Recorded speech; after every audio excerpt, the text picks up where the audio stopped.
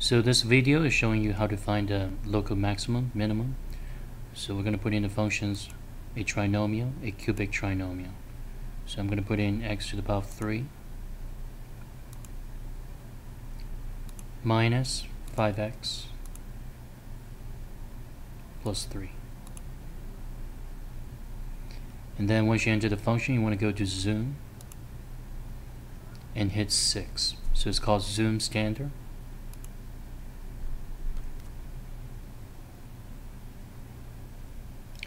So as you can see that right here, it shows the maximum, minimum.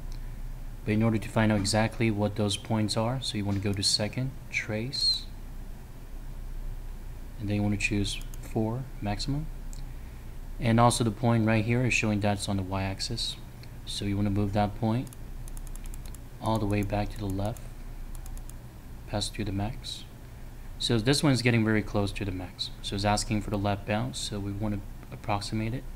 So it's about negative 1.66667. Press enter.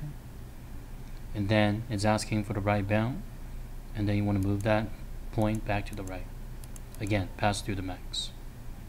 And all you have to do is just click enter again. Enter one more time.